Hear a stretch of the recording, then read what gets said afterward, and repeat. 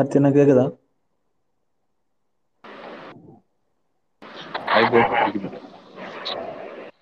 யாருண்ணா அது எடிட் பண்ணது? உங்க ஃபேன் பேஜா?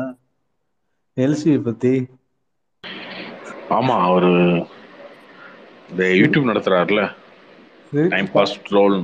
ஓ, அவர்தானா? அவரு ஐடி கம்பெனில வேலை செய்யறாரு போல இருக்கு. பேர் தெரியல எனக்கு.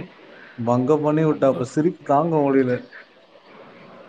இது பண்ணியிருந்தாரு. இதுக்கு முன்னாடி வந்து அந்த சத்யராஜ் வடிவேல் காமெடி பண்ணியிருந்தார்ல, ஓ அது ஆமா. எடிட் பண்ணியிருந்தாரு. பாடா படுத்துறாங்களோ, மாஃபியால வேற இருக்கீங்க. பாடா படுத்துறாங்க உங்க பசங்க உங்களை. ஒன்றும் பண்ண முடியல. ஆமா, இன்னும் என்னெல்லாம் பண்ண ஹலோ அண்ணா. இன்னும் என்னெல்லாம் பண்ண காத்திருக்காங்கன்னு தெரியலண்ணா. தெரியல, அவ்வளோதான். இதுக்கப்புறம் வந்து கொஞ்சம் ஆஃப் ஆயிரும். அப்புறம் ஒரு ஜூன் ஜூன் வரைக்கும் மாசம். பெருசு ஆமா. அப்டேட் இருக்காது. அதுக்கப்புறம் தான். இன்னொரு hello doubt. Karthika. Hi bro, சொல்லுங்க ப்ரோ. நீங்க தலைப்படம் விக்னேஷ் டைரக்ட் பண்ணலையா? அவர் பண்ணல ப்ரோ, கன்ஃபார்ம் அவர் பண்ணல. மகிழ் திருமணி தான் பண்றாரு. கன்ஃபார்மா ப்ரோ? கன்ஃபார்ம் தான். ஓகே ஓகே, கன்ஃபார்ம் அவர் தேங்க்ஸ் பண்ணல. Bro. Okay. Karthik hi bro, சொல்லுங்க ப்ரோ. ப்ரோ, தமிழ்நாட்டுல டாப் 5 ஷேர் பண்ண மூவி என்னென்ன ப்ரோ? வேற யாரா போய் போய் கேட்டு தெரிஞ்சுக்கோங்களேன். நீங்க சும்மா என்ன திரும்ப நீங்க திரும்ப சொல்லுங்க ப்ரோ. நீங்க எனக்கு தெரியாது ப்ரோ. ப்ரோ நீங்க ஆடியோ லஞ்ச் போலையா ப்ரோ? வாத்தி இல்ல ப்ரோ, போகல. கொஞ்சம் வேலை இருந்தது இன்னைக்கு. சாங் கேட்டீங்களா? இது நல்லா இருக்குங்களா? கேட்கணும், இதுக்கப்புறம் தான் கேட்கணும். ஃபர்ஸ்ட் 2 படம் தான் கேட்டேன். அதுக்கப்புறம் இப்போ வந்ததெல்லாம் கேட்கணும். Bro Karthik bro. Hi bro, எப்படி இருக்கு சாங்கு? வாத்தி கேட்டிங்களா? இல்ல, இன்னும் கேட்கலண்ணா, இன்னும் கேட்கல. ஸ்பாட்டிஃபைல வந்திருக்கு. ஓ, ஓகேண்ணா, ஓகேண்ணா. April bro, brother thanks. Dhananjayan sir ஸ்பீக்கருக்கு thanks. கொஞ்சம் முடிஞ்சா பேசி வர சொல்லுங்க பிரதர். என்ன ப்ரோ? தனஞ்சயன் சார் ஆ, பேசி வர சொல்லுங்களேன் ப்ரோ. கொஞ்சம் அப்டேட் சரி ஏற்றுப்படும். ட்வீட் போட்டீங்கன்னா வருவாரு. ஃப்ரீயா இருந்தா அது வருங்க. அவருக்கு தொல்லை பண்ணிக்கிட்டு நம்ம ப்ளீஸ் எதுவுமே அப்டேட் இல்லை 4 மாசமா. வரும், வெயிட் பண்ணுங்க. வா. தீபாவளிக்கு ஜெயிலர் இந்தியன் 2 கன்ஃபார்ம் கிளாஷா ப்ரோ? 2 படம்லாம் வராது, அப்படிலாம் வராது. இந்தியன் ஏதாவது டூ ஒன்று பிளான். கன்ஃபார்ம். ஆமா, இந்தியன் டூ பிளான் பண்றாங்க. ஜெயிலர் வந்து எப்பன்னு தெரியல ப்ரோ. ஆகஸ்ட்ல வரும்னு நினைக்கிறேன். தீபாவளி வந்தாலும் நல்லா தான் இருக்கும். ரஜினி கமல் கிளாஷ் நல்லா தானே இருக்கும். திரும்ப பார்க்கலாம். என்ன பிரச்சனைனா ரெண்டுமே ரெஜெண்ட். அது ஒரு பிரச்சனை இருக்கு.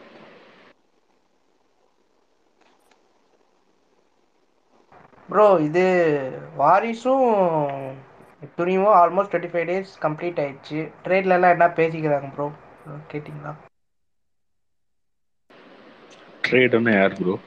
யாரை இல்லை ப்ரோ, சொல்றீங்க? பிஸ்னஸ் டிஎன்ல எப்படி பண்ணியிருக்குன்னு கேட்குறேன். இப்போ இதுக்கு முன்னாடி பெரிய கிளாஸ்னா பேட்ட விசுவாசம், அதுக்கப்புறம் இதானே ரெண்டு கம்பைண்டாக எப்படி பண்ணியிருக்கு போன கிளாஸுக்கு எதுவும் பேசிக்கிறாங்களா? அதை விட அதிகம் தான். அதை விட இது கலெக்ஷன் அதிகம் தான். பேட்டை விசுவாசத்தோட இது வந்து கலெக்ஷன் அதிகம், 2 படமும் சேர்ந்து. Okay okay bro. வாத்தி எப்படி ஓ இருக்காங்க பிஸ்னஸ்லாம் எப்படி என்ன பிளான்? ப்ரோ, AK62 வந்துட்டு ஸ்டோரி மித்திரனோடன்னு சொல்லி மித்ரா ரவீந்திரன் இன்டர்வியூ கொடுத்தாரு. சொல்லியிருந்தாரு. ஒரு ரொம்ப அடிச்சு சொல்றாரு. எனக்கு தெரியல அது என்னன்னு. அதை பத்தி கரெக்டா தெரியாது ப்ரோ. தெரியாம சொல்ல வேணாம்.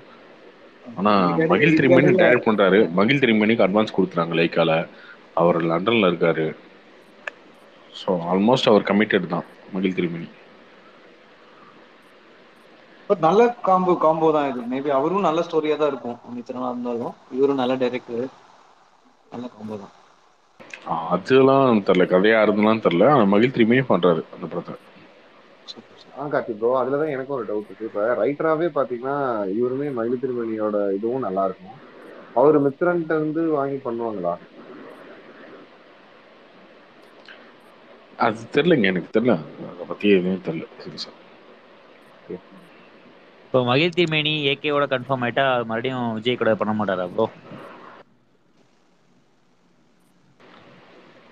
இப்போதைக்கு வாய்ப்பே இல்லைல்ல. இவரை உடனே முடிச்சுட்டு அவர் அடுத்து 68 போயிடுவாரு. இவரை முடிச்சுட்டு வரணும். வாய்ப்பு இல்லை இப்ப இல்ல, இப்போதைக்கு. ஃபியூச்சர்ல ஏதாவது வாய்ப்பு இருக்கா இல்ல வாய்ப்பே இருக்கா? தெரியல ப்ரோ, அதெல்லாம் தெரியல. அவரு ஏகே தான் அந்த மகிழ் படம் கமிட் ஆயிட்டாருன்னு அடுத்து வேர்ல்டு டூர் போறதா பிளான் பண்ணியிருந்தாருல. ஸோ அது மேபி நடக்கலாம் தானுங்க. இந்த படம் முடிச்சுட்டு நடக்கலாம். அது வந்து அஜித்தோடைய ரொம்ப நாள் பிளான், அதுக்கு உண்டான எல்லா செட்டப்பும் பண்ணி வச்சிட்டாரு. ஸோ ஜூலைக்குள்ள வந்து ஷூட் முடியணும். அந்த ப்ரெஷர் தான் இப்போ உங்களுக்கு டைரக்டர் செலெக்ஷன்ன்ற மாதிரி தான் வந்து எல்லாருமே சொல்றாங்க. இந்த படம் குயிக்கா முடிச்சுட்டு வேர்ல்டு டூர் பிளான் பண்ணியிருப்பாரு போல.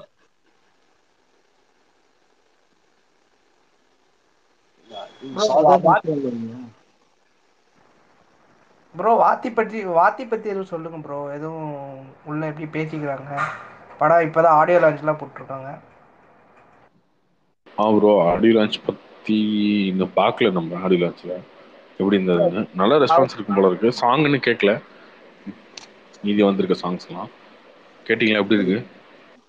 ஆ நல்லா இருக்கு ப்ரோ. ஜிவி பழசுக்கு இப்போதைக்கு பரவாயில்ல. அவர் லுக்லாம் பயங்கரமா இருக்கு ப்ரோ. இது கேப்டன் வேற மாதிரி இருக்கும் ப்ரோ லுக்லாம். சத்குரு ஜக்கி வாசுதேவ் மாதிரி இருக்காரு. கேப்டன் மில்லர் இந்த இயர்ல வந்துருமா ப்ரோ? இந்த இயர்ல எப்போ ரிலீஸ் ஆக பிளான் வச்சிருக்காங்க? வந்துடும் இந்த இயர்ல வந்துடும். ஆனால் லாஸ்ட் ஆகிடும், தீபாவளி முடிச்சு தான் அந்த மாதிரி தான் இருக்கும்னு நினைக்கிறேன். மாவீரன் ப்ரோ, மாவீரன் இந்த வருஷம் வந்துருமா? வரும், எல்லாமே வரும். ஆனால் டேட்லாம் தெரில. ப்ரோ கார்த்திக் ப்ரோ, டவுட் ஒன்று கேட்கலாமா? எல்சியூ பத்தி ஒரு டவுட். ஆரம்பிங்க. So okay fine. ஒன்றும் இல்லை ப்ரோ. இப்போ என்னன்னா, நீங்கள் ஒரு ஜென்ரலாக பொதுவாக பேசுவீங்க, அதனால உங்களுக்கு கேட்குறேன். இப்போ கைதி படத்தில் வந்து கார்த்தியா வந்து ஹீரோ, அடைக்கலம் அன்பு வந்து வில்லன், ஓகேங்களா? விக்ரம்ல வந்து கமல் வந்து ஹீரோ, சந்தனம் வில்லன், அப்போ ரோலக்ஸ் வில்லன். இவங்களாம் இந்த கேட்டகரியில தானே வருவாங்க. இப்போ எப்படி சந்தனத்தை புதைச்ச மாதிரி வில்லன் கேரக்டர் எப்படின்னு புதைச்சிருவாங்க தானே? சரி, அதுக்கு இல்லை கேட்குறேன். எப்படி இருந்தாலும் அவங்களாம் வில்லன் கேட்டகரியில தானே வருவாங்க. இவங்களாம் ஹீரோ, இவங்களாம் வில்லன், அந்த கேட்டகரி தானே வருவாங்க. என்ன சொல்ல வரீங்க சொல்லுங்க. அதான் ஆமா, ப்ரோ டவுட், அதான் கேட்குறேன். ஏங்க லூசுத்தனமா தெரியலையா உங்களுக்கு? மென்டல். இப்போ உங்க வீட்லயே போய் யார்கிட்ட பேசுனீங்க, என்னடா லூஸ் மாதிரி பேசிட்டு இருக்க நீ அப்படின்னு தான் சொல்லுவாங்க உங்க அம்மா அப்பாவோ. இதெல்லாம் சொன்னா புரியல. சீரியஸா எதனால? கடுப்பாகுது ப்ரோ, சீரியஸா கடுப்பாகுது. இந்த மாதிரி ம். கேனத்தரமா பேசிட்டு இருக்கு, எனக்கு உண்மையிலேயே கிரிஞ்சா இருக்கு. டெய்லியும் இந்த கடுப்பாகுது, கொஸ்டின் கோவமே வருது. திட்ட அதுதான் இந்த அளவுக்கு கோவம் கொஸ்டின். வருது. அதுதான் ப்ரோ இந்த கொஸ்டின் கேட்டதுக்கு நான் இன்னும் ஆன்சர் நான் சொல்றேன். ஆளாளுக்கு இல்ல இல்ல, நீ வேணாம், நீ தனியா சொல்லிக்கிங்க, இல்ல வேற கூட ரெஃபரன்ஸ் சொல்லிக்கோங்க. படம் இல்ல ப்ரோ, எடுக்கிறாங்க, அந்த படம் வரும், வர்றப்ப பாத்துக்கோங்க. சும்மா இதே டெய்லி வந்து அவர் வந்து இதா, அவர் வந்து இதா, அவர் வந்து இதா, என்ன இது? இல்ல ப்ரோ, நான் எதுக்கு இது கேட்டேன்னா, அதுக்கு நான் ஆன்சர் சொல்லணும்ல, சொல்லட்டுமா இல்ல வேணாமா? ஆன்சரே தெரிஞ்சுட்டு எது கேள்வி? சரி, நான் சொல்லி தரேங்க. சரி ப்ரோ, நான் சொல்றேன், நீங்களே வச்சுக்கோங்க. சரி ரைட்டு, கிளம்புங்க.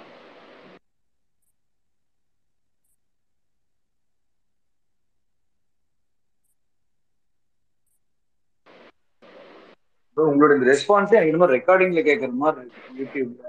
இல்லை சீரியஸா வைங்க, கோவமா இருக்கு. நான் கோவமா பேசுறேன், நான் கிண்டலுக்கு பேசல, சீரியஸாவும் கோவமா பேசுறேன். டெய்லி இது சம்பந்தம். இப்ப நான் இவர் ஒண்ணு கற்பனை வந்துட்டாரு. ஆனா கற்பனை ஒண்ணு வந்திருக்குங்க, நான் ஒண்ணு நினைக்கிறேன் சொல்றேன் அப்படின்னு இல்லாம, நான் ஒண்ணு கேட்கறேன் சொல்லுங்க அப்படின்னு சொல்லிட்டு எனக்கு தெரியலங்க அப்படின்னா, அப்ப நானே பதில் சொல்றேன் அதையும் கேளு அப்படின்ற மாதிரி. அப்ப வந்தா அது சொல்லிட்டு போகணும், அதையும் விடுறது இல்ல. உண்மையிலேயே இரிட்டேட் ஆகுது சீரியஸா. ப்ரோ இப்போ நான் மாப்பிள்ளை நீங்க கேட்டு கோவப்படாதீங்க ப்ரோ. இப்போ நீங்க கேட்டதுக்கு நான் எதுவும் சொல்லவே இல்லையே. இந்த நானே எதுவும் கேட்டகரியில சொல்லி வருவாங்களா? அதான் இந்த நானே கேட்டகரியில எதுவும் சொல்லி வருவாங்களா இல்ல எப்படி அப்படின்னு சொல்லி கேட்டேன். ஒருவேளை அதுக்கு வந்து தான் ஆன்சர் தான் தெரியுது இல்லை உங்களுக்கு, அப்புறம் ஏன் என்கிட்ட வந்து கேட்டுட்டு இருக்கீங்க உட்காந்து? ப்ரோ நான் அப்படி கேட்கல ப்ரோ. இந்த கேட்டகரியில தான் சரி என்ன, வருவாங்களா சரி இல்ல வந்து? ஆன்சர் இதை கற்பனை பண்ணி வச்சா நீங்க நீங்க சொல்லுங்களேன், ப்ரோ உங்களுக்கு தெரிஞ்ச ஆன்சர் சொல்லுங்க. நான் கற்பனை சரி எல்லாம் ஓகே, பண்ணல. என்னன்னா, சரி ஓகே. ஒரு நிமிஷம் கூட இதுக்கு உட்காந்து வந்து ஸ்கிரிப்ட் எழுதுனீங்களா? ரைட் சொல்லுங்க. நான் இல்ல, ஒரு நிமிஷம், நான் டிஎல்ல பார்த்தது சொன்னேன். என்னன்னா, ஒரு பக்கம் இந்த சைடு வந்து ஆமை அணில் சண்டை போட்டுருந்தா, இவங்க வந்து ரோலக்ஸ் ஒரு பக்கம் கால் கரை சுத்தி ஓடி இருக்காங்க, சண்டை போட்டுருக்காங்க. ஸோ அதனாலதான் நான் கேட்டேன். எப்படி இருந்தாலும் இவங்களாம் வில்லன் கேட்டகரியில தானே வருவாங்க. ஸோ சரி எதுக்கு வந்து சொல்லுங்க, இவங்கள நீங்க ஏதோ ஒரு ஆன்சர் கண்டுபிடிச்சிங்களா, அது சொல்லுங்க கேட்போம். ஆன்சர் கண்டுபிடிக்கல ப்ரோ. அதுக்கு தான் டவுட்டா உங்ககிட்ட கேட்டேன். இவங்களாம் இந்த கேட்டகரியில தானே வருவாங்கன்னு சொல்லி கேட்டேன். வேற எதுவும் அது கேட்கல. எனக்கு தெரிலங்க, எனக்கு தெரில. நீங்க இதை கண்டுபிடிச்சேன்னு சொன்னீங்க. ஆன்சர் நீங்க சொல்றேன், நீங்களே சொல்லுங்க. அதுதான் சொல்லிட்டேனே, இவங்க இந்த மாதிரி சண்டை போட்டுட்டு இருக்காங்க. ஸோ அதனால கேட்கறேன்னு சொன்னேன். இது ஆன்சரா? இது நான் ஆன்சர்னு சொல்லவே இல்லையே. நான் ஆன்சர் சொல்றேன்னு உங்களுக்கு சொல்லி நான் உங்ககிட்ட தான் கேட்டேன். இப்ப அப்படி சொல்லவே இல்லை நீங்க. என்னன்னு நான் அதுக்கு ஆன்சர் நான் சொல்லட்டுமா, கேக்குறீங்களான்னு சொல்லவே இல்லையா? ஆன்சர் சொல்ல நான் எதுக்கு சொல்ல வந்தேன், எதுக்கு கேட்க வந்தேன் உங்ககிட்ட சொல்லட்டுமான்னு சொன்னேன். புரியுதுங்களா நான் சொன்னது? நான் எதுக்கு இந்த கொஸ்டின் கேட்க வந்தேன்றது காரணம் சொல்றேன்னு சொன்னேன். என்ன ப்ரோ காரணம்? என்ன வேணும்னா ஸ்பீக்கர்ல இருக்கங்கிட்ட நீங்க கேட்டு பாருங்க நான் எப்படி பேசணும். அப்படியா? இது வேறையா? ப்ரோ என்னங்க ஆன்சர் சொன்னாரு? சொல்லட்டுமா தான் ப்ரோ சொல்றேன் நீங்க.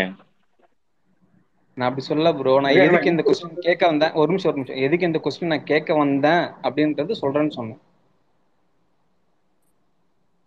நீங்க அப்படிலாம் சொல்ல, இந்த கொஸ்டினுக்கு நான் பதில் சொல்லட்டுமா அப்படி கேக்குறீங்களா கேட்டீங்க. அவர் இல்ல சொல்லுங்க நாங்க.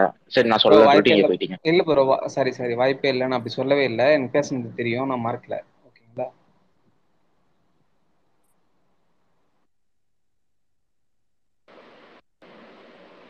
சரி, ஒன்றும் சொல்றது இல்லை. தமனுக்கு ஏதோ இன்னைக்கு நெகட்டிவ் டேக் போட்டிருந்தாங்களே, என்ன ப்ரோ என்ன ப்ராப்ளம்? தெரியல ப்ரோ, அதை பார்க்கல. இதுக்கு இந்த மகேஷ் பாபு படத்துக்கு போட்டிருந்தாங்க. அவரும் இக்னோர் நெகட்டிவிட்டின்னு சொல்லி அவரும் ட்வீட் போட்டிருந்தாரு. ம், ஏதாவது ஸ்டேஜில் எதாவது பேசிட்டாரா என்னன்னு தெரியலையே.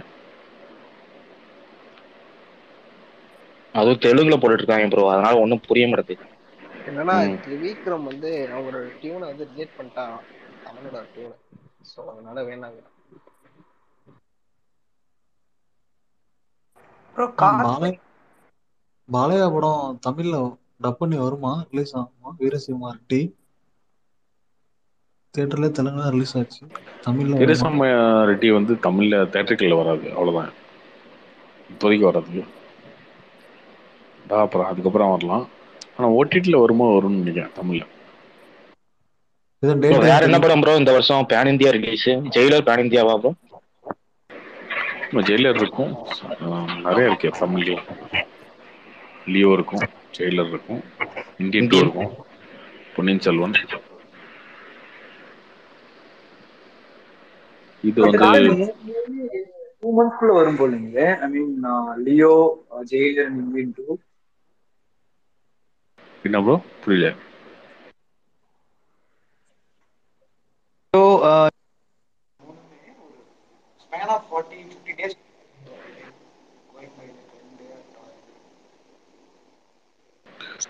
ஆயுத பூஜை லியோன்னு சொல்லிட்டாங்க அவங்க. தீபாவளிக்கு கண்டிப்பாக இது ஒரு படம் வரும். அது ஜெயிலரோ இந்தியன் டூ ஏதோ ஒன்று இருக்கும். அதுக்கு முன்னாடி ஆகஸ்ட்ல ஒரு படம் வரும். ஆகஸ்ட்ல வரும்ன்றீங்களா ஜெயிலர்? ஆ, இது வந்து ஆயுத பூஜை, அது தீபாவளி. அப்படின்னா ஜெயிலருக்கு ஒரே ஆப்ஷன் வந்து ஆகஸ்ட் தான். ப்ரோ ஆனா ஜெயிலர் ரொம்ப நாள் எடுக்கிற மாதிரி இருக்கே ப்ரோ. ஆமா 1 year ரேப் பண்ணிட்டாங்க அவங்க ஷூட் ஸ்டார்ட் பண்ணி. 1 year முடிச்சு செகண்ட் இயர் தவிர. நெல்சன் மேல ரொம்ப ப்ரெஷரா ப்ரோ அந்த வாட்ட ஜெயிலர்ல. ப்ரெஷர் கொடுத்ததே நீங்க தானுங்க. இல்ல ப்ரோ, சன் பிக்சர் சைட்ல இருந்து ப்ரெஷரா அந்த மாதிரி. அவர் ஒரு வருஷத்துக்கு அப்படிலாம் மேல இல்லை. எடுக்கிற அவங்க மாதிரி அவங்க இருக்கு. அவங்க வந்து ஏப்ரல் 14 பிளான் பண்ணாங்க. ஏப்ரல் 14 இப்போ பொன்னியின் செல்வன் வரதுனால அந்த டேட்டை வந்து கரெக்டாக இருக்காது அப்படின்னு சொல்லி மாத்துறாங்க, அவ்வளோதான். வேற என்ன. கார்த்தினா யாருண்ணா அந்த ஹீசன்பர்க்கு? அனிருத்தானா இல்ல வேற யார் அது? ரொம்ப சஸ்பென்ஸாவே வச்சிருக்காங்களா? அது தெரியல ப்ரோ யாருன்னு. விக்ரம்ல இருந்து அது ஓடிட்டு இருக்குல்ல. ஆமாண்ணா, யாருன்னே தெரியல. விக்கிபீடியாலாம் சிங்கர் இல்லையா, கூட, கூகுள்லயும் இல்லையா? மாடனவர் கூட யாருன்னே தெரியலையா. ஆனா எல்லா ஏதோ விஷயத்தையும் ஒரு விக்ரம் ட்ரெண்டை சொல்றாரு. பிடிச்சிட்டாங்க உண்மையாலுமே. லோகி வேற லெவல் இன்டெலிஜென்ட், நல்ல short. Hi bro. Hi bro. Bro எப்படி இருக்கீங்க? நல்லா இருக்கேன் ப்ரோ. நம்ம கோபிநாத் இது உங்க வைபராஜா சொல்லுங்க. மகிழ் திருமணி எடுத்தது உங்களுக்கு ஹாப்பியா? விக்னேஷ் சிவனை எடுத்துட்டு ஹாப்பி தான் ப்ரோ. அதை பத்தி உங்க ஏன்னா கருத்து எனக்கு என்ன? எனக்கு விக்கி இருந்தா பரவாயில்லன்னு தோணுச்சு. எனக்கு விக்கியை தூக்கி விட்டாங்க. எனக்கு அதுதான் கொஞ்சம் கவலையா இருக்கு.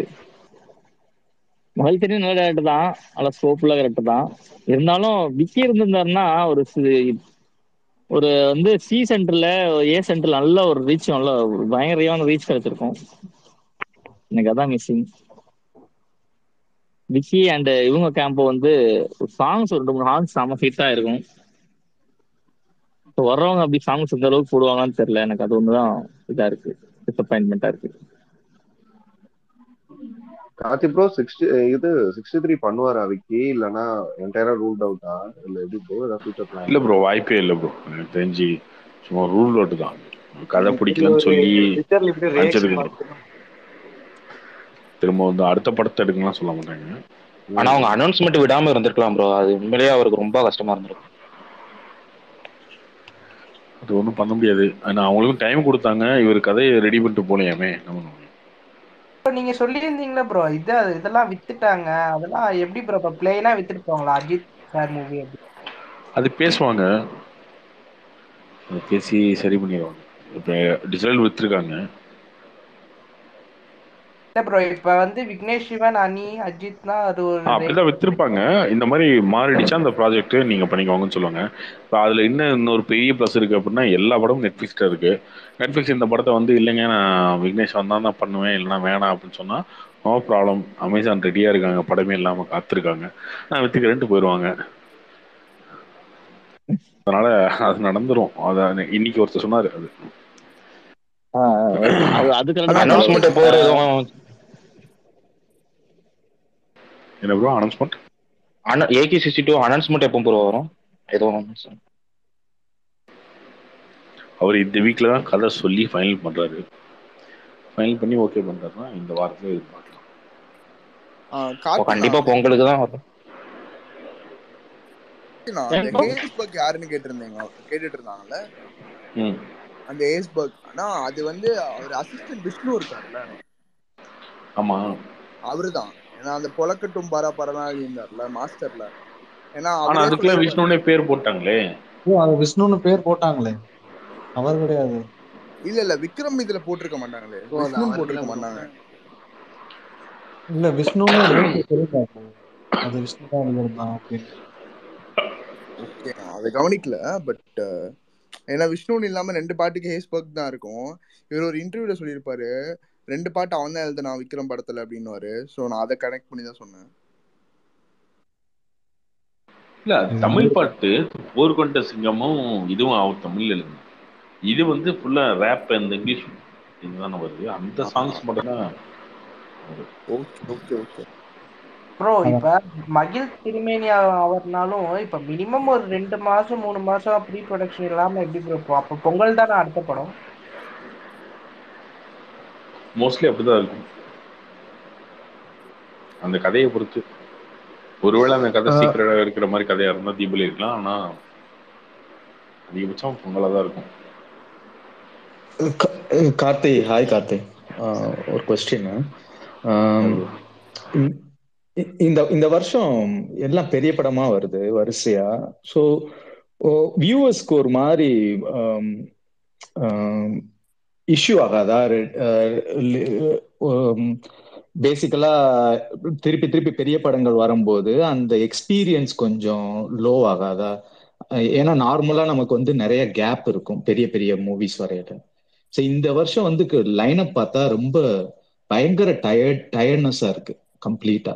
ஸோ அந்த அந்த இஷ்யூ பாக்குறவங்களுக்கு எதுவும் தோணாதா? என்ன நினைக்கிறீங்க அதை பத்தி?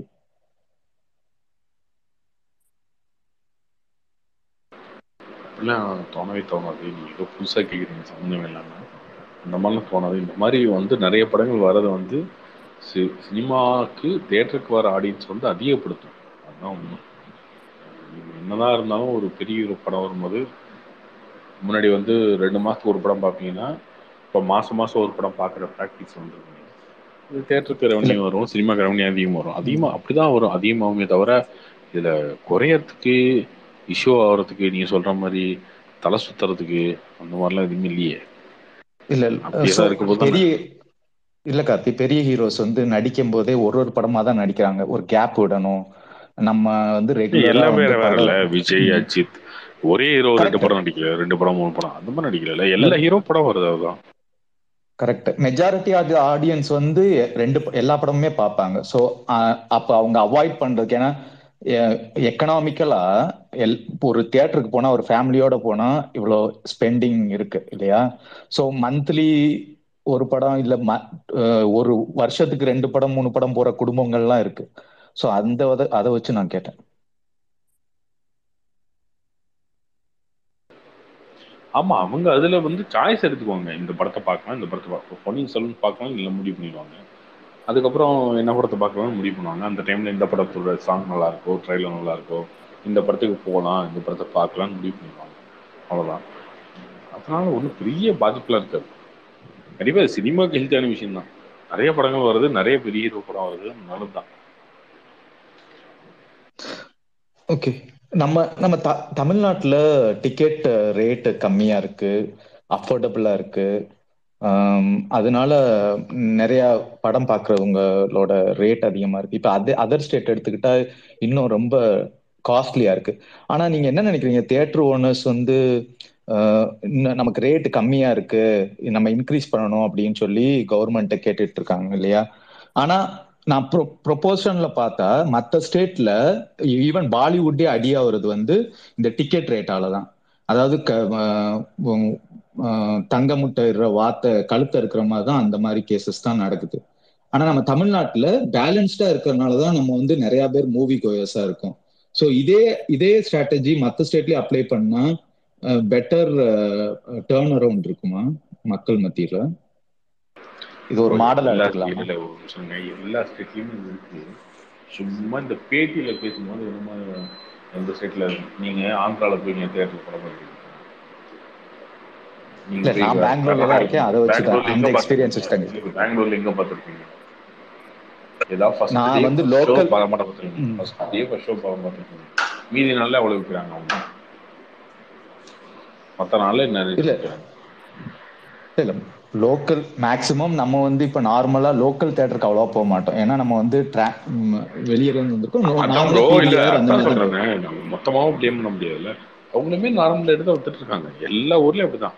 நீங்க வந்து ஃபர்ஸ்ட் டே ஃபர்ஸ்ட் ஷோ இல்ல அந்த முக்கியமான வீக்கெண்ட் தான். தியேட்டர்ஸ்ல மட்டும் வீக்கெண்டு அந்த மாதிரி தியேட்டர்ல, அதுவும் எல்லா தியேட்டர்ல இப்படி பண்றாங்களா என்ன? அப்படிலாம் கிடையாது.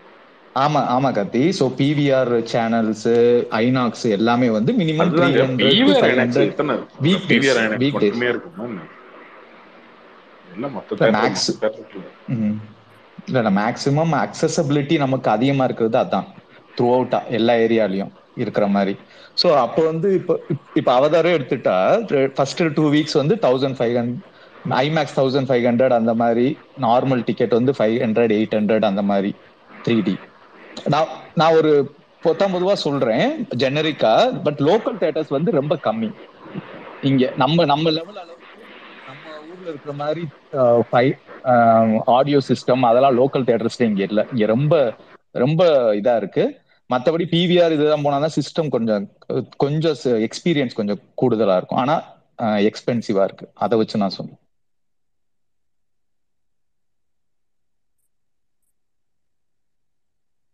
எனக்கு தெரியல ப்ரோ, எனக்கு கரெக்டாக அது வந்து ஃபேக்டாக என்னன்னு தெரில.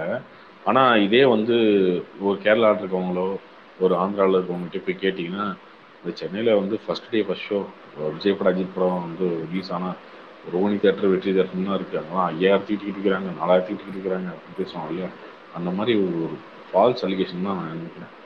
ஓகே விற்கிறாங்க, அது ஓகே, அந்த மாலில் இதெல்லாம் விற்கிறாங்க. அதுக்குன்னு நம்ம எல்லா தேட்டர்லையும் அப்படி விற்கிறாங்க, ஆந்திரா ஃபுல்லாக அப்படி தான் விற்கிறாங்க, கர்நாடகா ஃபுல்லாக அப்படி தான் விற்கிறாங்கன்றதான் ஏற்றுக்க முடியல. அந்த மாதிரி அந்த ஊரில் கரெக்டாக எல்லா தேட்டர்லேயும் என்ன விற்கிறாங்கன்னு நான் புக் மை ஷோவில் பார்த்துருக்கேன். எனக்கு ஒன்றும் இந்த மாதிரி எதுவுமே இருந்த மாதிரி தெரில. எப்பயுமே நான் அடிக்கடி பார்க்குறேன். அடிக்கடி பார்க்கும்போது எனக்கு மட்டும் அப்படி காட்டுதுன்னு தெரில. ஃபர்ஸ்ட் டே ஃபர்ஸ்ட் ஷோ இருக்கலாம் நீங்கள் சொல்கிற மாதிரி. இல்ல நார்மலே அப்படிதான். வீக் டேல தான், அதுவும் வெனஸ்டே டியூஸ்டே வெனஸ்டே தான் கொஞ்சம் நார்மலா இருக்கும். நான் சொல்றது நான் லோக்கல் தியேட்டர் ரொம்ப கம்மியா தான் போயிருக்கேன். பிகாஸ் அங்க எக்ஸ்பீரியன்ஸ் சரியா இருக்காது. அதனால சொன்னேன். But you can verify. Anna run baby run பார்த்தேன். ஆனா ரன் பேபி ரன்ல ஃபர்ஸ்ட் ஹாஃப் ரொம்ப ஸ்லோவா போச்சு, செகண்ட் ஹாஃப் ஓகே டீசெண்டா இருந்தது.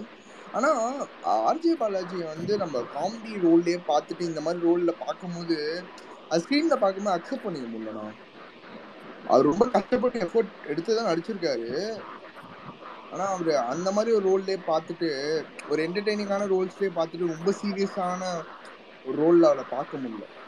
அது ஒரு மாதிரி தான் இருந்தது ஸ்க்ரீன்ல. ஆனா ரொம்ப ட்ரை பண்ணி நடிச்சிருக்காரு.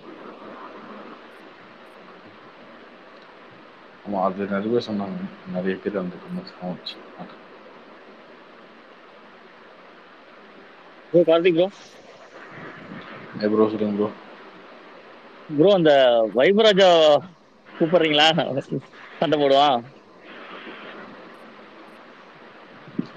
தெரியலையே இருக்காரானு. இருந்தா கொடுங்க.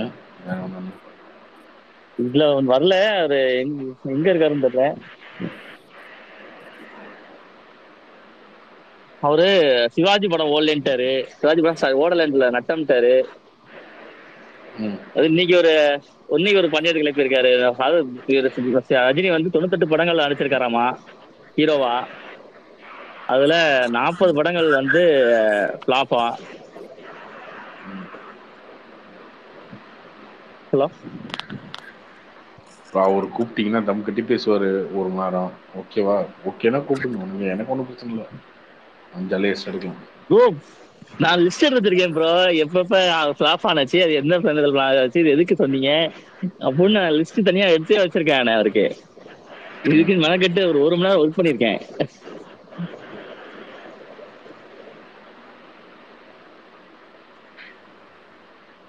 அப்ப அவரே டேக் பண்ணி நீங்களே மெசேஜ் போட்டுருங்க ப்ரோ. நீங்க கூட்டி வராதீங்க. இல்லங்க, மெசேஜ் பண்ற அளவுக்கு ட்ரை பண்ணலங்க. சும்மா அப்படியே நோட் மட்டும் பண்ணி வைபர் எடுத்து வந்தானே. வச்சிருக்கேங்க. இல்லை வைபர் வந்தானே கொடுப்போம். வைபர் வந்தாருன்னா சொல்லுங்க. Okay okay bro. Okay bro. இந்த தியேட்டர் பத்தி பேசுனாங்களா ப்ரோ? ஏன் ப்ரோ? அதான் ப்ரோ, நான் புக் மை ஷோல பார்த்துருக்கேன். எனக்கு இது தெரிஞ்சு அவ்வளோ வந்து கொள்ளடிக்கிற மாதிரிலாம் வந்து பெங்களூர்ல அந்த மாதிரி தெரியல. கார்த்திக் ப்ரோ, ஆமா ப்ரோ. நானும் இப்போ புக் மை ஷோ தான் செக் பண்ணிட்டு இருக்கேன். ஒரு 10 தியேட்டர் பார்த்துருக்கேன். எல்லாம் 150, 190, 236 தான் மேக்ஸிமம் இருக்கு ஐநாக்ஸ்ல. இந்த மாதிரிலாம் இல்ல ப்ரோ, அதான் இதுல இருக்கு. அங்க இருக்க பெரிய பிரச்சனை வந்து ஒரு படம் நல்லா பவுடிடுச்சுன்னா அந்த படத்துக்கு வீக் டேஸ்ல ஜாஸ்தி வச்சுறாங்க ப்ரோ. ஒரு படம் ஹிட் ஆயிடுச்சு அப்படின்னா அந்த 1 வீக் 2 வீக்ஸ் வந்து கொஞ்சம் ஹை ரைஸ் பண்ணிடுறாங்க. அதுவுமே ஒரு காரணம் இருக்குங்க. அதுவுமே வந்து சும்மா 1000-500 எத்த முடியாது. அதிகபட்சம் 100 எத்தலாம்ல. ஆமாமா, 300 300 250 300 வைப்பாங்க. ரொம்ப ஹையர் 500-1000 ஃபர்ஸ்ட் டே மட்டும் வைக்கிறாங்க. இல்ல அவதாருக்குலாம் ஃபர்ஸ்ட் 1 வீக் அந்த இதுல தான் இருந்தது 1500. ஆனா ஐமேக்ஸ்க்கு இதுக்கு கிடையாது. 3Dக்கு நார்மலா 500 to 800 அவ்வளோ. ப்ரோ சென்னையிலே 900 வித்தாங்க ப்ரோ ஐமேக்ஸ்ல. 755 என்னமோ 785 வித் டாக்ஸ்லாம் ஓவர் 810 ஆயிடுச்சு. இது அவதாருக்கு அந்த காஸ்ட் ஆஃப் இதெல்லாம் தான் இருந்தது எல்லா ஊர்லயுமே. ஓகே ப்ரோ, வைப்பர் ராஜா வந்துட்டாரு. தெரியல எனக்கு. நான் அதுல ஒரு ரொம்ப நாள் டவுட் இருக்கு. ஏதோ ஒரு டைம்ல ஏதோ ஒரு படத்துக்கு 1000 ரூபாய் 800 நம்ம டிக்கெட் வித்தாங்கன்னா ஸ்கிரீன்ஷாட் போடுங்க. பார்க்கணும் நினைக்கிறேன் எந்த படத்துக்கு தான் வைக்கிறாங்க. அதுக்கும் போறானுங்களே இவங்க, எப்படி போறானுங்கன்னு பாருங்க. அதுல நீங்க சொல்றது வந்து அதிகபட்சம் சொன்னா வந்து இந்த பெங்களூர்ல இருக்க அந்த மால் தியேட்டர்ஸ் மட்டும் தான் சொல்றீங்க. ஆனா ஆந்திரால அந்த பிரச்சனை இல்லைன்னு நினைக்கிறேன். கேரளால அது கிடையாதுன்னு நினைக்கிறேன். கேரளா ஆந்திராலாம் கிடையாது. அந்த பெங்களூர்ல சிட்டிக்குள்ள அந்த பெங்களூர் சிட்டிக்குள்ள இருக்க தியேட்டர்ஸ் ஒரு 5-6 தியேட்டர் இருக்கும்னு நினைக்கிறேன். அது தெரியல, நான் பார்த்தது இல்லை அபிஷியலா. அப்படி இல்ல கார்த்தி, நான் லேட்டரா நான் ஸ்கிரீன்ஷாட்ஸ் அனுப்புறேன். இல்ல இப்ப நான் புக் மை ஷோல மும்பை ஸ்கிரீன்ஸ் பாக்குறேன். அதுலயே 600, 700, 800 கூட டிக்கெட் ரேட் போட்டிருக்கு. மும்பைல இருக்கான் ப்ரோ. என்ன ப்ரோ? இல்ல அதான் ஜென்ரலா நார்த் இந்தியால அந்த மாதிரி ஃபிளெக்ஸி பிரைஸ் வைக்கிறதுக்கான ஃபெசிலிட்டி இருக்குன்றது தானே அவர் பாயிண்டா சொன்னாரு. அதனால ஆமா ஆமா அதிகமா அது வச்சிடுறாங்க. அதனால அது கூட வந்து பேக் ஃபயர் ஆகுது. அதெல்லாம் கிடையாது ப்ரோ. இப்போ 10 ஆளுக்கு அவ்வளவுதான் வச்சிருக்காங்க. அந்த டிக்கெட் பாருங்க ஃபுல்லா இருக்கு. இல்ல அந்த ஸ்டேட்மெண்ட் வந்து உண்மையா இல்லையாங்கிறத பத்தி எனக்கும் தெரியல. பட் அந்த ஃபிளெக்சி பிரைசிங் இருக்கான்னு டவுட்டா இருக்குதுன்னு சொன்னீங்க இல்லையா, அது நான் பார்த்த வரைக்குமே கூட ஃபிளெக்சி இருக்கு. பிரைஸ் இருக்கு. ஆனா எல்லா படத்துக்கெல்லாம் வைக்கிறது இல்லை அவங்க. இந்த மாதிரி நல்ல வராங்க அப்படின்னா, ஆடியன்ஸ் வராங்க அப்படின்னா இந்த படத்துக்கு மட்டும் வைக்கிறாங்க. இல்ல இப்போ நான் இப்போ புக் மை ஷோல மும்பை சூஸ் பண்ணா டமான், அது எப்படி ப்ரொனவுன்ஸ் பண்றேன்னு தெரியல, DAMA என்னோட படம் இருக்கு, ஹிந்தி படம் தான், ஓகேவா, இட்ஸ் நாட் பட்டான். அதுக்கே வந்து 700 வரைக்கும் டிக்கெட் பிரைஸ் போகுது. அது ஒரு சின்ன படம் மாதிரி தான் தெரியுது. எனக்கே அந்த எக்ஸ்பீரியன்ஸ் இருந்திருக்கு ப்ரோ. நான் கைதி படத்தை 600 ரூபா கொடுத்துதான் பார்த்தேன் PVRல, பெங்களூர்ல.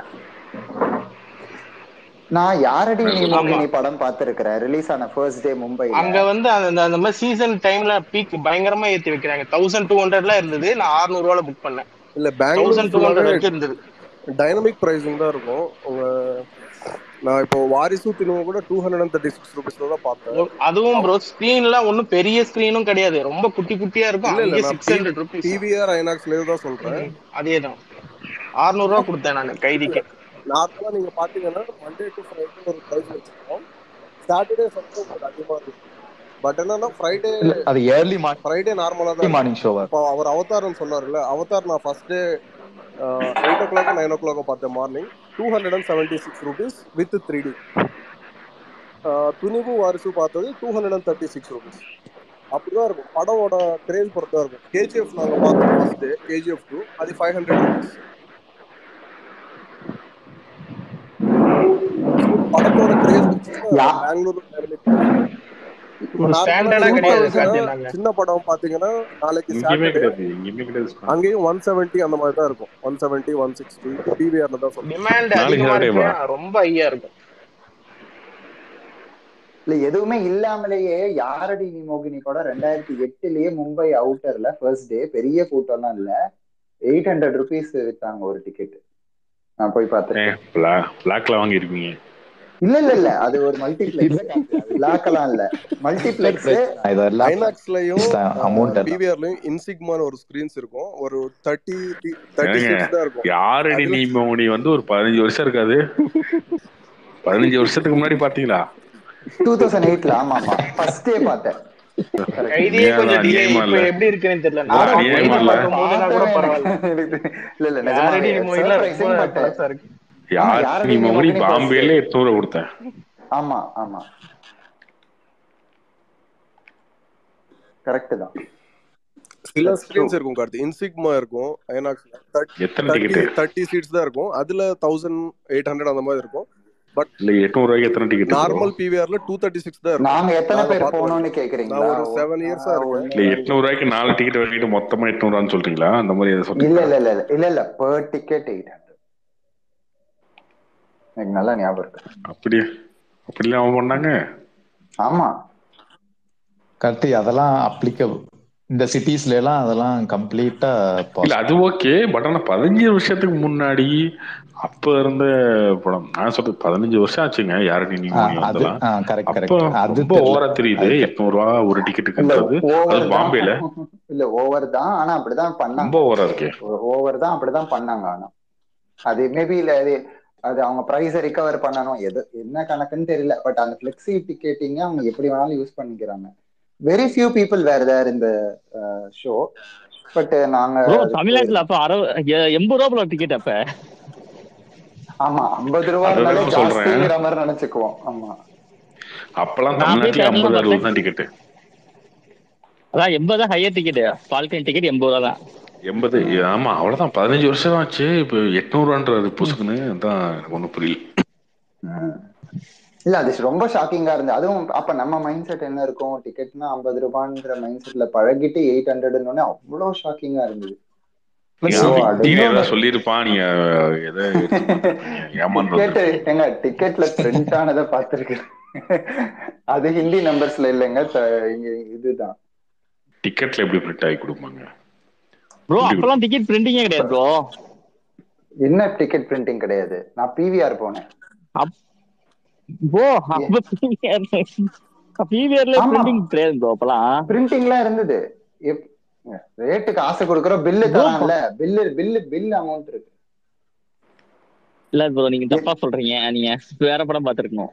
5 வருஷத்துக்கு முன்னாடி பில்லிங்கே கிடையாது ப்ரோ. இல்ல இருக்கும், வாய்ப்பு இருக்கு. பில்லு குடுக்கற காசுக்கு பில்லு தருவாங்கல்ல.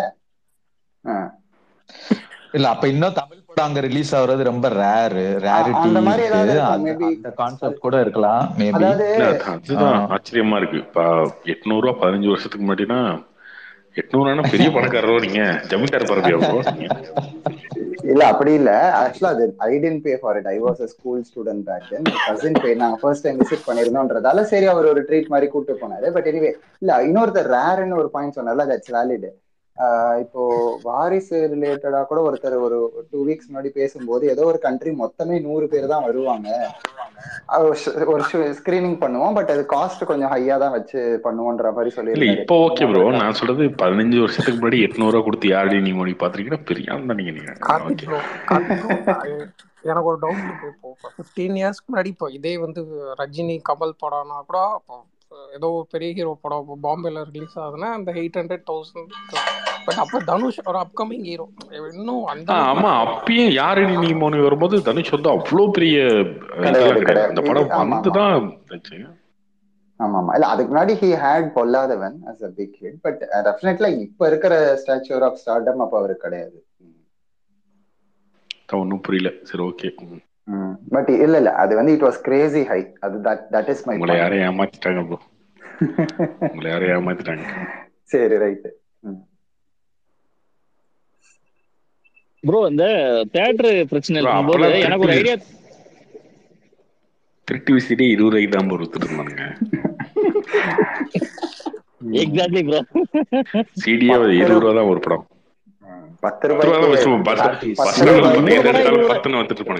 எந்த இடத்தாலும் 10 சிடிலாம் ப்ரோமோட் பண்ணலாமா நீங்க? எந்த ஃபீல்ட்ல இருக்கீங்க? என்ன சொல்றீங்க? சிடியே அழிஞ்சு போச்சுங்க. இப்ப யாரும் டிவிடி பிளேயர் வச்சிருக்கீங்களா வீட்டுல? அதுக்கிட்ட அப்ப 15 வருஷத்துக்கு முன்னாடிலாம் 2 படம் ஒரே டிவிடி 20, எது எடுத்தாலும் 10 வைப்பானுங்க. பஸ் ஸ்டாண்ட்ல ஒரு சில இடத்துலலாம் அப்படியே எடுத்துட்டு அள்ளிட்டு வரலாம், அந்த மாதிரிலாம் இருக்கும். இந்த காலத்துல 800 ரூபா கொடுத்து பார்த்துருக்காருன்றது பெரிய சாதனை தான். சாதனை இல்லைங்க, அது சோதனை. எதுவுமே கிடைக்காத இடத்துல எவ்வளவு பிரைஸ் கொடுத்தாலும் நம்ம போய் அதை பாக்குறதுன்றது கான்செப்ட் இருக்கு. அந்த இதுலதான் வேற அவுட்டிங் போனோம். இப்ப யூஎஸ்ல இருந்தா தமிழ் மூவி பார்ப்போம். கரெக்ட், அதே மாதிரி தான். எக்ஸாக்ட்லி.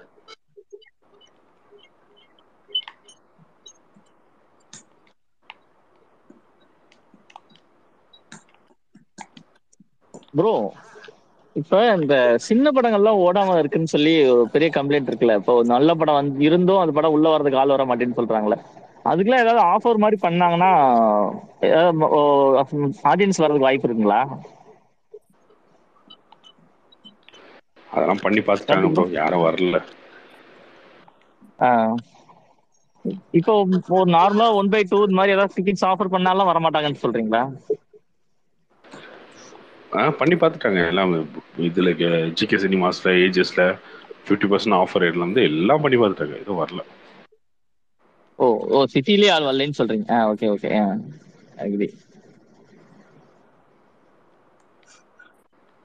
இல்ல அது ஏதாவது ஒரு ஆன்லைன்ல நம்ம ஒரு பொருள் ஆர்டர் பண்றோம், ஆஃபர்ல தராங்கன்னா உட்காந்த இடத்துல ஆர்டர் பண்ணிடுறோம், வருதுன்ற போது அந்த ஆஃபர் சைக்காலஜி அப்போ ஒர்க் ஆகுது. அதே படம்னா நீங்க என்னதான் பாதி ரேட்ல தந்தாலும் நீங்க அங்க போகணும், போய் ஒரு 3 மணி நேரம் உட்காந்துட்டு இருந்துட்டு வரணும் போது அப்படி போய் கஷ்டப்படணுமான்னு நினைக்கிறாங்களோ என்னவோ.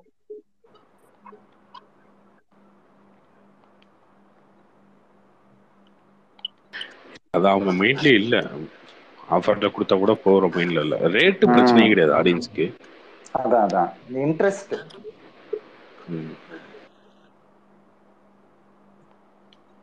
இன்னொன்னு, ஒரு 250 படம் 280 படம் ஒரு வருஷத்துக்கு ரிலீஸ் ஆகுதுன்னா டிமாண்டே இல்லாம எதுக்கு இவ்வளோ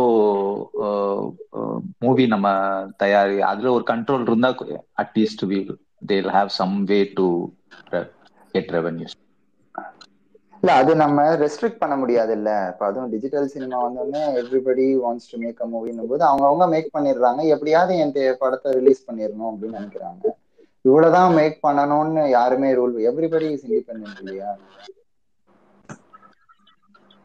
கரெக்ட். எவ்ரி ஒன் அவங்கவுங்களுக்கு அது புரியணும். How to place there movie, எப்படி அந்த மூவியோட இது எவ்வளோ அதெல்லாம் பார்க்கணும். பிளானிங்கே இல்லாம ஓகே நான் ஒரு படம் எடுக்கிறேன்னு ஆரம்பிக்கிறாங்க பெரும்பாலும். அது கடைசி வரைக்கும் எப்படி to see it through completion ஐடியாலாம் இல்லாம ஒரு ஆசையில பண்றாங்க. ஸோ அது இன்னும் டெக்னாலஜி வளர்ந்ததால ஈஸி ஆயிடுச்சு, ஃபிலிம் ரோல் எல்லாம் தேவையில்லை. ஸோ அதனால இப்போ கிரியேட்டர்ஸும் நிறைய அதிகமாயிட்டாங்க. இல்ல இப்ப நம்ம சோஷியல் மீடியா மாதிரிதான். இப்போ முதல்ல எல்லாம் வீடியோ கிரியேட் பண்றவங்க எத்தனை பேர், இப்போ இன்ஸ்டாகிராம் டிக்டாக் வந்தோன்னா எவ்ரிபடி இஸ் அ கிரியேட்டர் இல்லையா? அப்ப நேச்சுரலா பொல்யூட் ஆகுது. அதுல ரொம்ப ஃபியூவா ரொம்ப ஹை குவாலிட்டி இருக்கிறது மட்டும்தான் அட்டென்ஷன் கெயின் பண்ணும். பட் அதுக்காக யாருமே வீடியோ போடாதீங்கன்னு சொல்ல முடியாது. இல்லை போடுறவங்க போட்டுதான் இருப்பாங்க. Survival of the fittest.